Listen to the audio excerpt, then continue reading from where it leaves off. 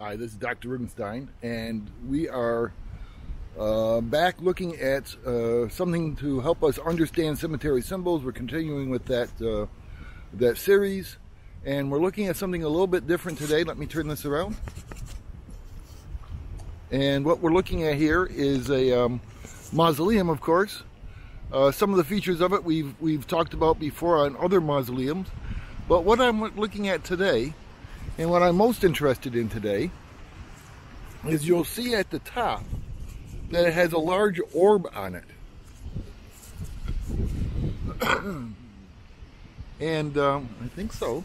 I think you can see it. Let me get a better perspective here as I walk across the street. There we go. I want you to be able to see the whole thing. But that is an orb on the top. Sometimes they call it a ball. Now, on some grave sites, it's just decorative. But I think that's more than just decorative up there. If they're on a pedestal or a polished stone, it usually represents the universe. And so that's what this one represents. We'll see if we can find some others here. But this is the universe. Now, there's some other things about this mausoleum we've talked about before. It's got what looks like Corinthian columns. Probably we would say it was Greco-Roman revival. Very interesting, though. Very interesting. Durkee. We'll find out what information we can about the family.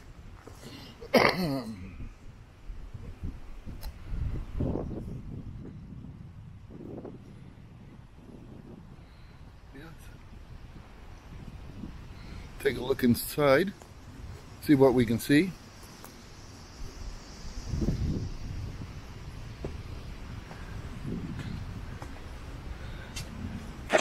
Oops.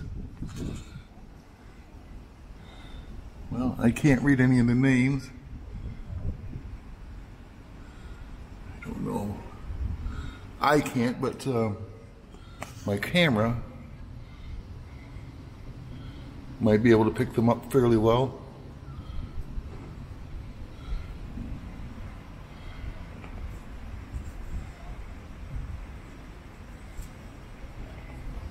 I can't really see much. I don't see a place to sit or anything like that. Get a little closer look at the columns.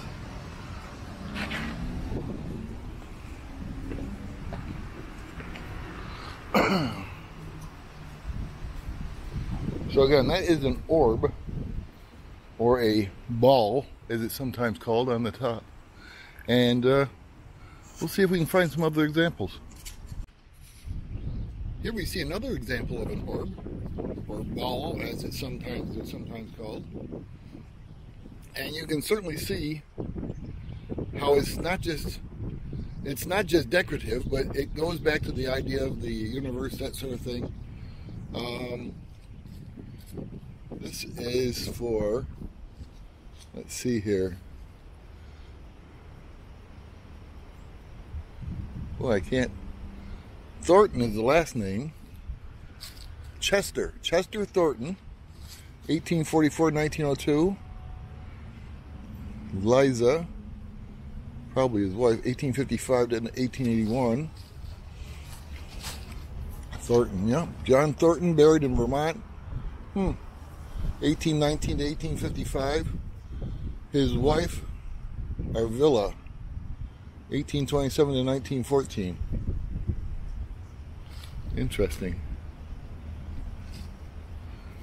And over here is Lewis H. Waite, 1843 to 1916, and Mary Jane, his wife, 1846 to 1925. Well, these don't look like they're part of this work. Pardon me. Leonard, Anna Leonard. was in the 806th Bomb Squadron, Army Air Corps, died in Atlanta, Georgia. Atlanta, John, and this over here is Mary.